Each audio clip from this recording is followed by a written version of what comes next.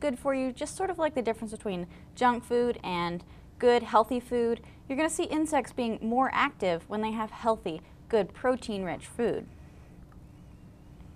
Oxygen levels. So with oxygen levels, just like if you can't breathe, you can't grow. So if an insect is trapped in a bag or trapped in a glass or something like that, you'll see that the insect is not going to live for very long. But if an insect has lots of nice oxygen, then that insect can grow a little bit quicker and it'll be more active on the body. And then the day length or the season. So in the wintertime we have shorter days, and in the summertime we have longer days. And so we're going to see insects being a little bit more active during the summer months than in the winter months.